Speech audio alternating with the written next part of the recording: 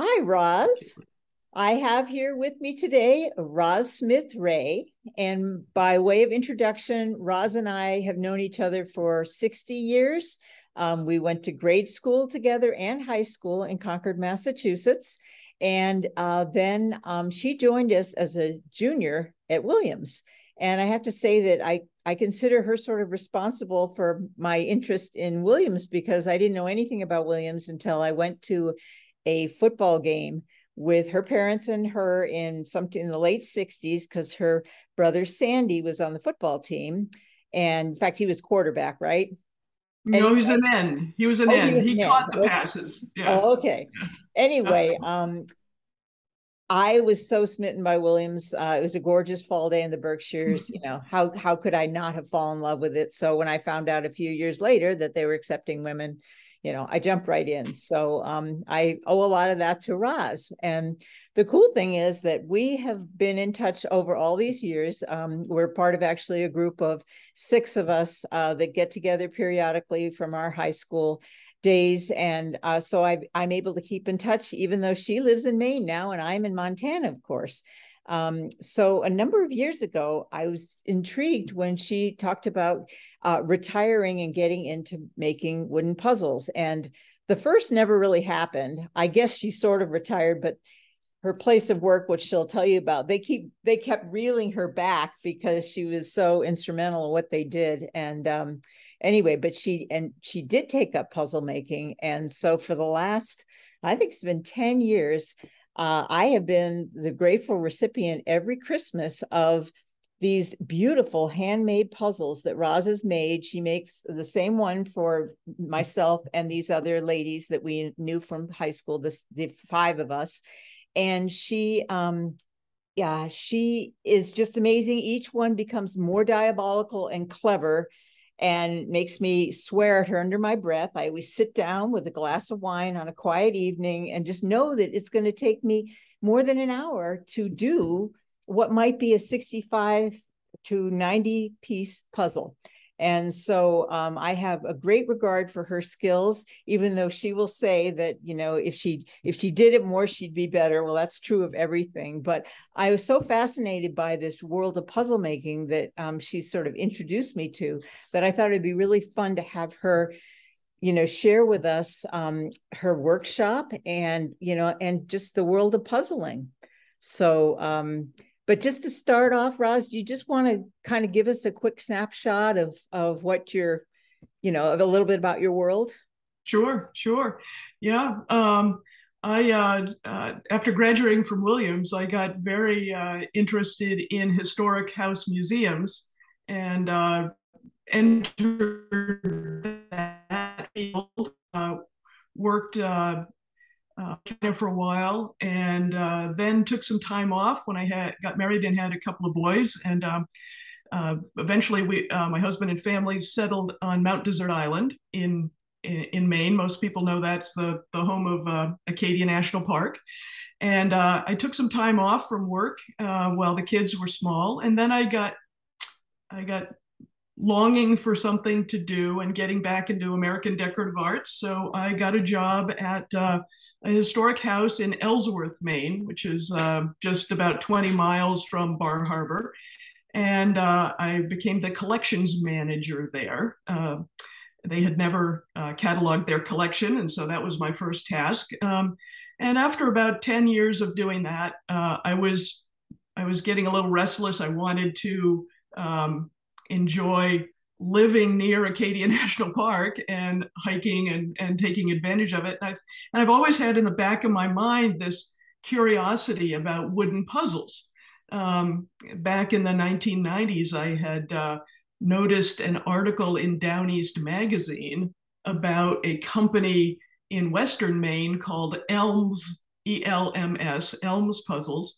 And it was a nice little 2 or 3 page article about these people who cut wooden jigsaw puzzles. I thought, wow, that's kind of neat. And I remembered back to my childhood. Many people can tell the same story, that they would go to their grandparents' summer house, and there would be some nice old wooden puzzles, and they do them together, and they have these, warm, fuzzy feelings about about summertime, vacation, grandparents, family together, putting together wooden puzzles. And so I thought, well, that might be something that would be interesting to me. So as I say, after about 10 years of working at this museum, and my kids were gone, and I thought maybe now's the time to investigate puzzle cutting. And I would mention it to people, and they'd look at me sort of quizzically, like, really, and eventually, in this group that Nancy just mentioned, this group of 5 women, I mentioned it on a trip that we were taking, and one of them said, my husband used to do that. And I went, really? And she said, he doesn't do it anymore. Maybe he would sell you his saw. And so it took a little bit of time, but eventually I did buy this absolutely wonderful saw from her husband, and got a couple of books, ordered a few books about how to cut puzzles. There was nobody around living near me who cut wooden puzzles, so I never saw anyone demonstrate it. And of course, nowadays you can get online and go to YouTube, and there's lots of demonstrations about how to do it. And I did eventually do some of that. But basically, it was just sort of getting to know the materials that you need and experimenting. And I must say, I was very naive. I thought, oh, I have all these great ideas about interesting puzzles, and I'll call my business Out of the Box Puzzles, because I'll be thinking out of the box to come up with these neat things like irregular edges and trick corners. And of course, all of that had already been done, I found out. But in my exploration about how to get started with cutting puzzles and looking for information online, I was able to come across this organization called the Puzzle Parlay, and we'll get into that probably a little bit later. But that really broadened my horizons about what wooden jigsaw puzzles are. And so back in 2011 is when I started cutting, and they were very crude. I used to draw out where the knob and where the indent would be, and try to make columns and rows just like you see in cardboard puzzles, before being able to branch out and do interesting shapes. So that's how I got started. And could you talk a little bit about excuse me, I've enjoyed listening to what you're saying, and I should go back to my notes here. What are some of the things that are not your normal puzzle that we'd make at our grandparents' houses? What have things changed? What's changed? What's changed about puzzles since then? Yeah. Well, most of the puzzles that you would have done that were cut back in the probably in the 30s, which was a boom time for puzzle cutting. Lots of people took it up. It was a way to make a little bit of money during the Depression. And when people weren't able to have the money to go out and travel, or go to the theater or whatever, they had a lot of rental puzzle clubs. So anyway, puzzle making and puzzle doing, putting together puzzles, really took off in the 30s. So most of those puzzles were one of two types. They were either interlocking puzzles, and that's your very standard. You've got a shape here, and you've got another shape, and they interlock, and they hold together when you pick it up. Or what I absolutely loved, which was push fit puzzles. And those are puzzles that don't interlock. They're very pesky to do because nothing holds them. You're working on a table, and you're putting these pieces together. and somebody comes along and bumps the table and they kind of jump apart, and it's very That's what I annoying mean when it about does it. diabolical. The first time you sent me one of So those. here's just an example of the push fit style of puzzle where they can be cut in any kind of wavy shape or straight line shapes or whatever, but they're just gonna push together and fit together.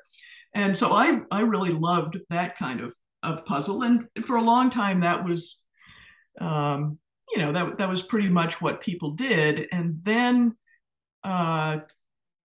folks started putting special shapes in, and some of the cutters back in the 30s and 40s had some fabulous shapes, but they're called whimsies or figurals. Mm-hmm. And those will be shapes like let me show you this against a white background. So here's a maple leaf. Mm-hmm. that I like to cut, and that would be a figural because I wouldn't cut other maple leaves in that puzzle. It would have just one maple leaf. Okay. And I might also put in a flying bird. So mm-hmm. that's another figural. There are a lot of people do humans running or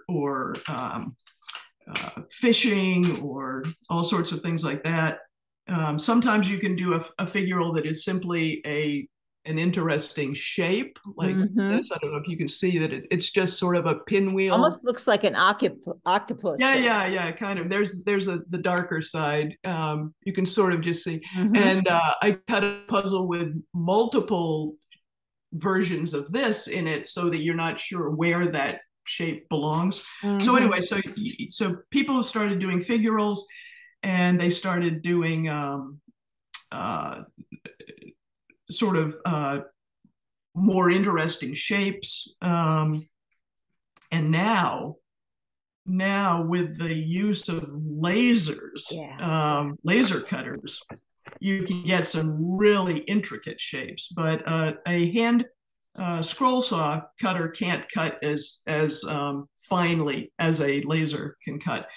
And they're starting to branch out into other materials. You used to have just your cardboard puzzles or your wooden puzzles, and now they're getting into acrylic, metal, mm-hmm. combinations of materials, so that you'll have a puzzle that's made up of both metal pieces and acrylic pieces. Or and I don't know whether this is a good time to talk about puzzles that have no end. Yeah, they're infinity puzzles. This is totally new to me. And I was practicing a minute ago so that I could do one of these shifts, where this is an irregular edged puzzle. It's actually double-sided. In other words, the other side is just as intricate a design, using the same colors. So when you first out, you don't know whether your piece is right side up or upside down. Mm-hmm. But that plays into the fact that you can take a piece off of this end, flip it over, and it will fit in somewhere else on the puzzle. I don't know whether I'm doing this so that you can see it well enough, but so I took a piece from up here and I fit it in down there. And you can just keep moving pieces, and this will take different shapes depending upon where that piece fits in. So you're never done. I mean, you could call this done. All the pieces are put together, right? But you could say, I want to see if this will turn into something that's more circular, or can I string it out, or whatever. So, so that's something that's being done. Is that, excuse me, is that, I just want to throw the name out. Is that for Nervous Systems makes that? That is from a company called Nervous System, no S on the end, Nervous System. And they do a lot of their design work is just done using computer algorithms. They just, I don't know how they do it, but they just program a computer to draw, and then they come up with the coloring they like, and then just set it up on a laser and just let the laser cut away. I think, Nancy, you found one when you're doing your research that you found Yeah. fascinating. It's called the Earth puzzle, and they also have the Moon puzzle. And I can't remember the way they spread it out. But it's like taking a round shape and Yes. laying it out flat. Yes. But also you have these wonderful little animal shapes that, like, for example, a little kangaroo goes where Australia is. And so they've mixed in all these, and they have whale shapes and all these things, that animal shapes that are appropriate to whatever continent they're on. It's so clever and really complex. Really. Yeah, they're a fascinating company. I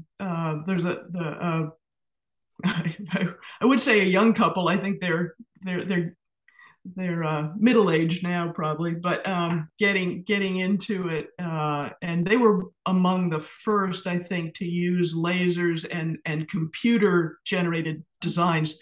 There are other really good laser companies out there that produce incredibly intricate patterned pieces. Mm-hmm. The advantage to a laser cut puzzle is that it will be less expensive for you to purchase than a custom cut, because with a laser you can cut the same one. You just turn the machine on and let it cut, do another one, cut another one, cut another one, cut another one. It's very fast. It's not labor intensive. The real work is pretty much in the design, that you want it to cut. And with acrylics, it's pretty much laser cutting when it comes to doing acrylics, and with the metal puzzles. But it allows people to purchase nice wooden puzzles at a reasonable price, because I've got a couple just boxes here. Yeah. There's a brand called Artifact Puzzles, and this one here has 207 pieces in it, and you can probably buy that for $35 plus shipping, right? Mm-hmm. A 200-piece hand-cut puzzle would probably cost you somewhere between $300 and $400, because the pricing nowadays on hand-cut is usually somewhere around $1.50 per piece. Mm-hmm. And but the advantage of the advantage of a hand cut one is that if you make contact with the cutter, and you can have your choice of a picture cut, you can have your choice of figural pieces put into it, which is really nice for people who are giving them as gifts. Mm-hmm. That puzzle has been created for you with a lot of thought and emotion, a lot of kindness, a lot of feeling behind the cutting of a hand cut wooden puzzle. So,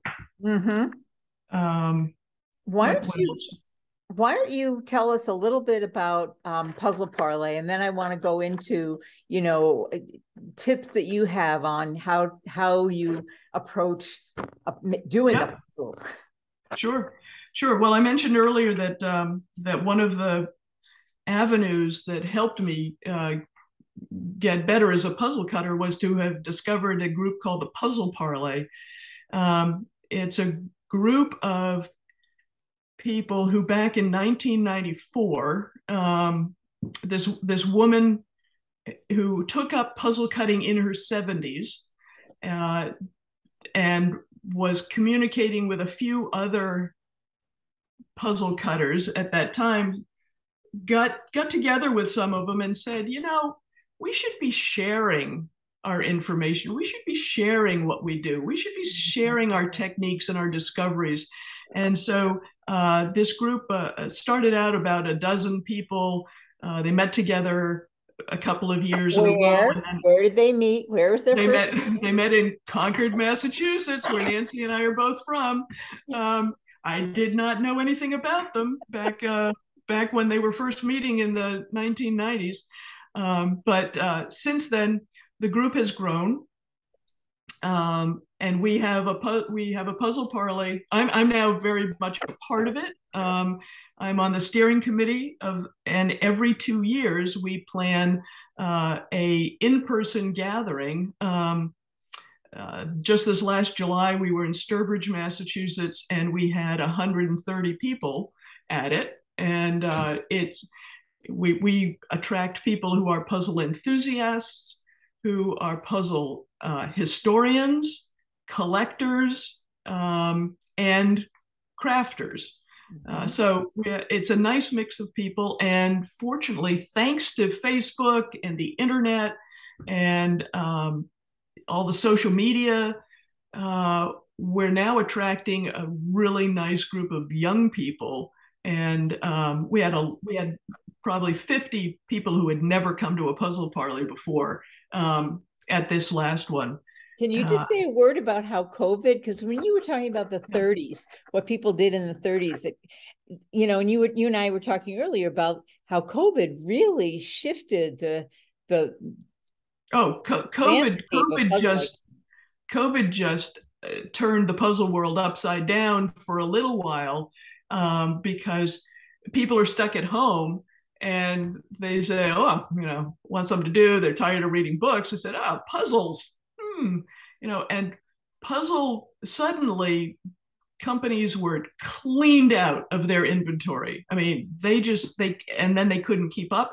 And if they were someone other than someone like I, who just cuts by myself, but if you're part of a company where you come together and you're cutting, or it's a laser company and there's multiple employees, they were shut down for a while, so they couldn't produce more puzzles.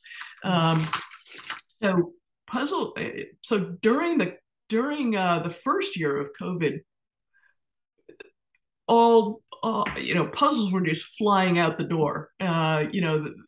People couldn't keep up, and gradually that began to subside, and now, well, a whole lot of people discovered puzzles and discovered more about them and started to be more discerning in the kind of puzzles that they wanted to do. They were no longer just doing cardboard puzzles. They were looking for these wooden ones.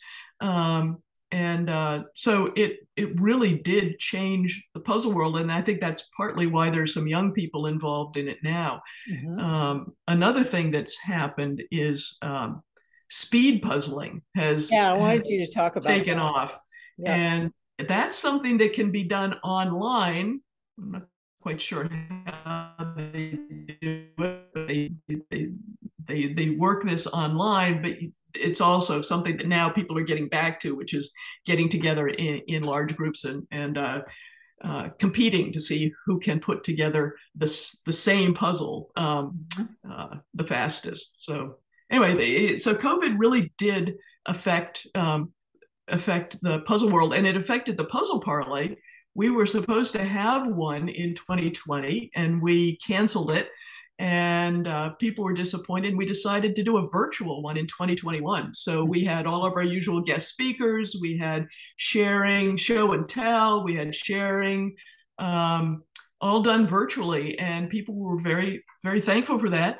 And it allowed the international crowd to be part of it. We had someone zooming in from Australia. We had people zooming in from Europe, and from the West Coast, people who otherwise wouldn't travel in person to the parlay. So yeah, it made a big difference. It expanded people's knowledge of puzzles, and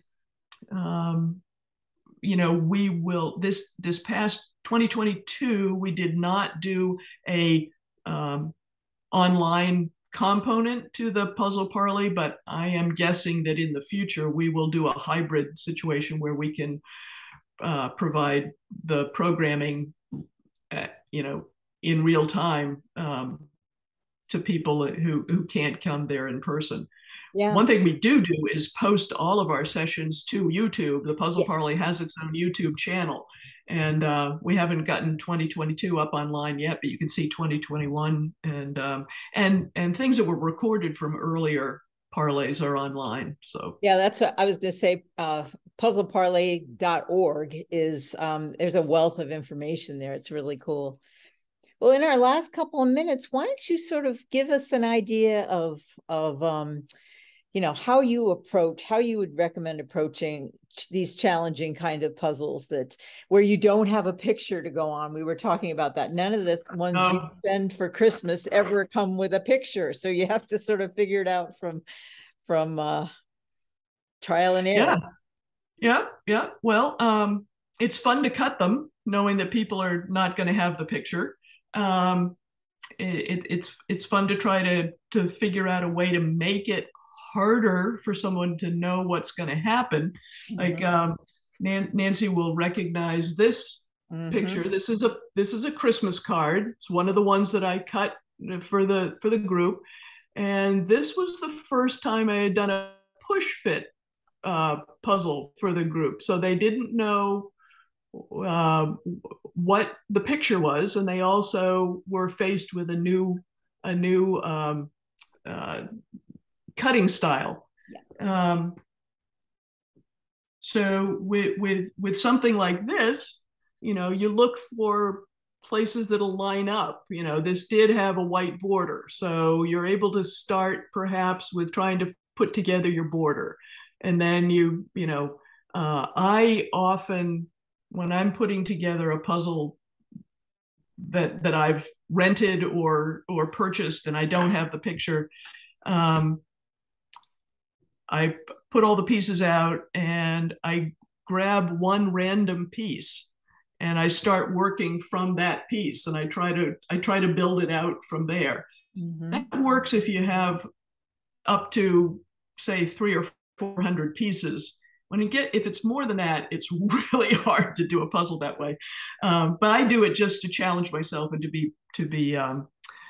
to prolong the joy of doing the puzzle.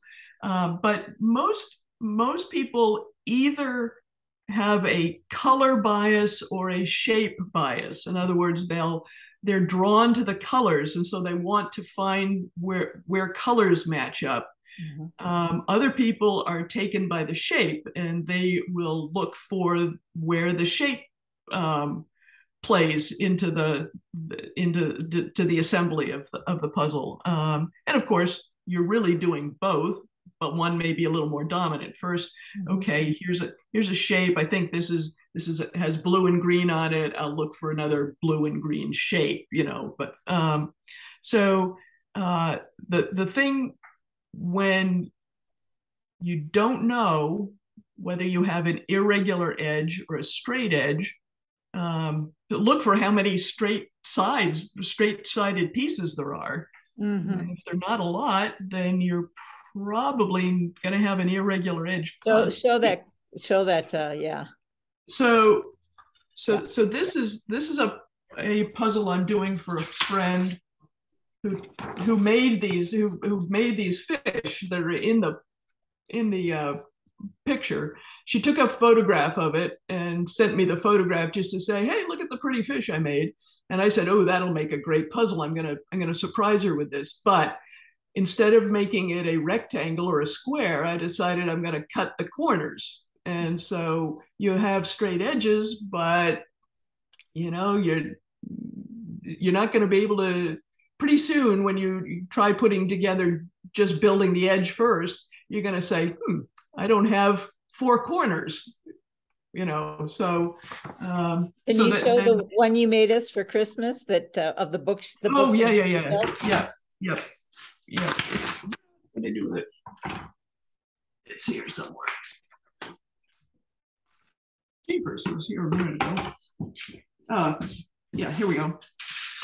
Here we go. So this was one that I cut for the group. That this was actually a very tricky one, because it not only had the irregular edge, but this is the one where I cut out a Christmas tree in the middle Yeah. and threw that away. So when they put it together, Yeah.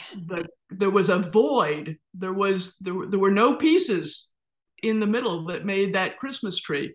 So you're putting it together. You say, why can't I find that piece? Why can't I find that piece that connects? Well, it And wasn't given to you. that's It called a was thrown away. dropout. Is that right? It's It's called called a a dropout. dropout or a Yeah. void. Yep, yep, yep. So that's another tricky thing you can do.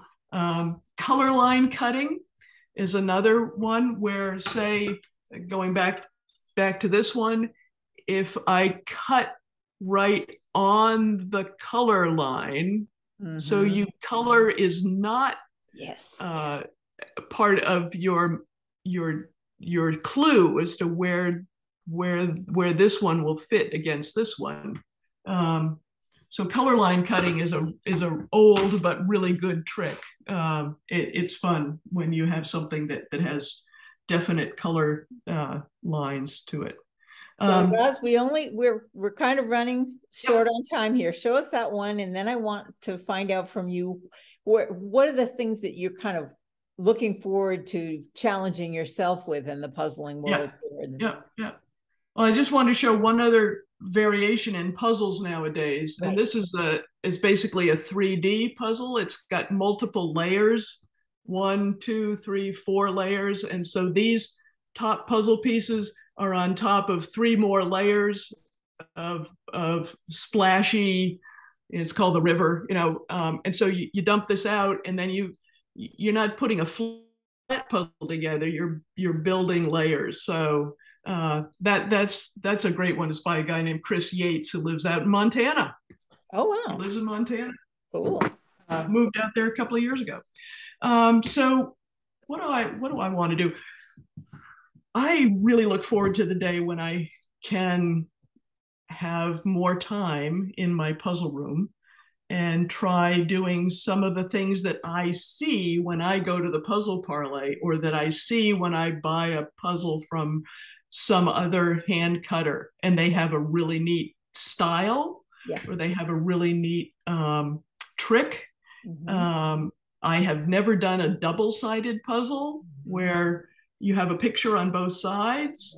And I have never done a puzzle where there's more than one solution to it. And I don't mean the infinity one that just keeps going on and on, but people have done a typical thing is like a snake or a serpent. And I don't know why that works particularly well, but there can be more than one solution to it. You can have often the serpent will, or dragon or something will curl around, but you can also put it together so that its tail goes in a different direction. And so there's some challenges, some things that other people have done that I've never figured out how to do. So I look forward to doing that. I'm not going to get into probably multi-layer puzzles.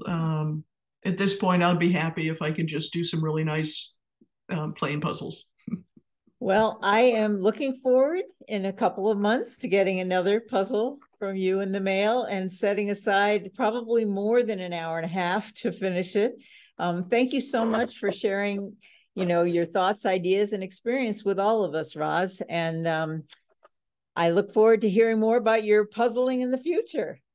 Yeah, well, I hope that those who view this will jump on to the internet and look for some fun puzzles. Now that everybody's inventory is getting built up again, it's a good time to get into it, to realize that there's more to it than a lot of folks realize, and get into it, and maybe some of you will take up puzzle cutting as well. Thank you, Roz. Take care. Thanks, Nancy. Good to see you. Bye-bye.